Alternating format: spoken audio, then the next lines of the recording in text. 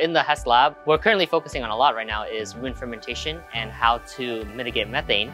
So what we're doing a lot is we're trying different additives and then we're putting them into our in vitro systems